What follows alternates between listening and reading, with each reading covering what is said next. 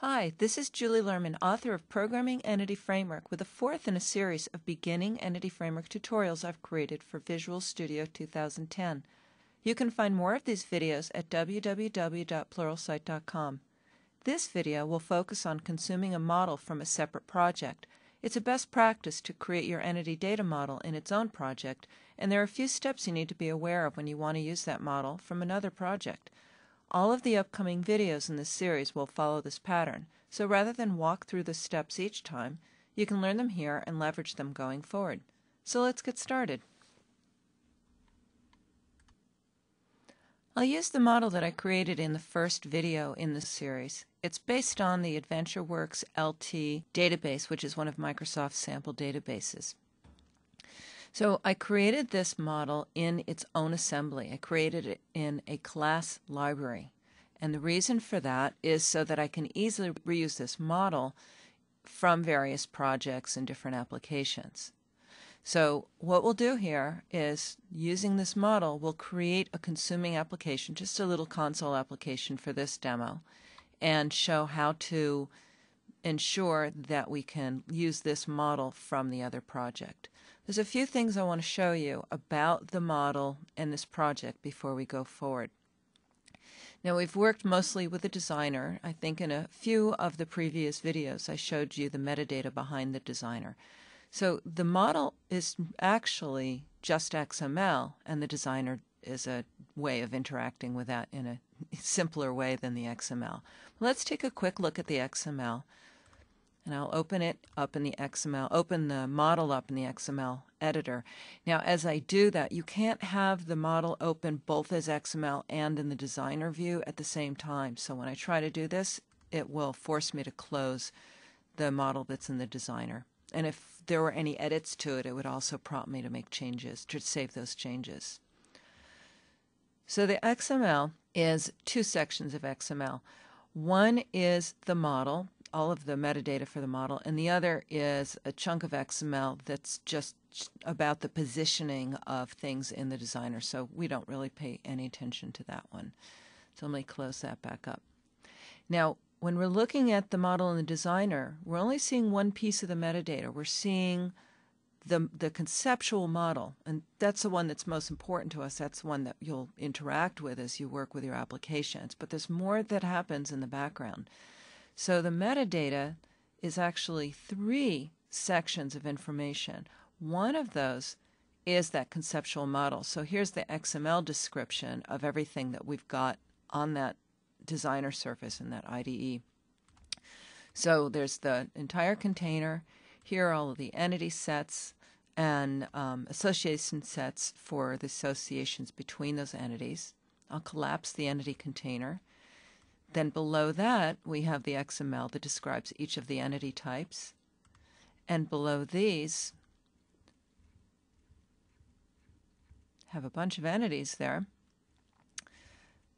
All the associations, those are the relationships between the entities, along with their constraints. So all of that's described in the XML. And when we're working with that in Visual Studio, we get that all self-contained in one file, which is the EDMX file. So the EDMX file has the XML metadata, and it has all of that designer positioning information. Now, when we build the project, what happens is that we get three separate files. If we take a look in the connection string in the app config, this connection string, the first part of it is the metadata. The metadata says, where will we find the metadata, just as a pointer to the metadata. So you'll see that there's three pieces here. One is CSDL, the next is the SSDL, and the final is the MSL. What happens is, as you build the application or this project, those three sets of metadata are extracted and set into their own separate files. Now, by default, those files are built into the assembly, right into the DLL as resources. But you can also change that so that they're spit out as separate files in the file path. As a matter of fact, that's a property setting. It's called metadata artifact processing.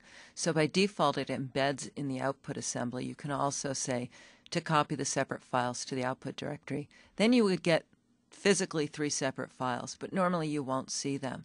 And that shortcut information in the metadata string, this information here, indicates to whoever's reading it, when I say whoever, I mean whatever application is reading it, that the file can be found as a resource inside of an assembly that is in the application. So that all happens automatically. You won't have to worry about it.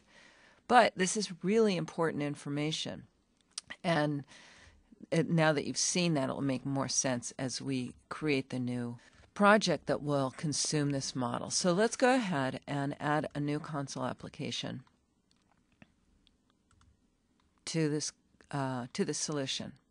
So now, in order to use the model, there are 3 things we need to do. The first is we'll make a reference to this project up here. And the reason for that is so that we can have access to the compiled classes inside the project.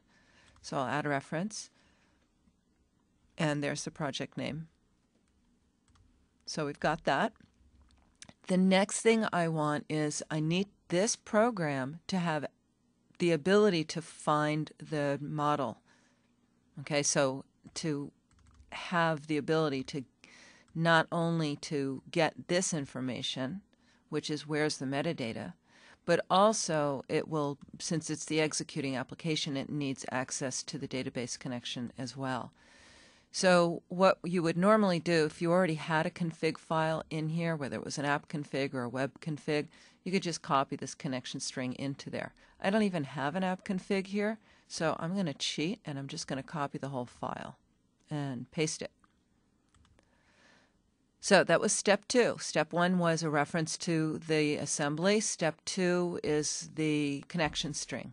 Now, the consuming application, or the executable in this case, will be interacting with the entity framework. So it needs a reference to the entity framework API. When we created the model in here, the EDM designer automatically added the reference to system.data.entity. But this project now needs that reference because it's going to be running the show.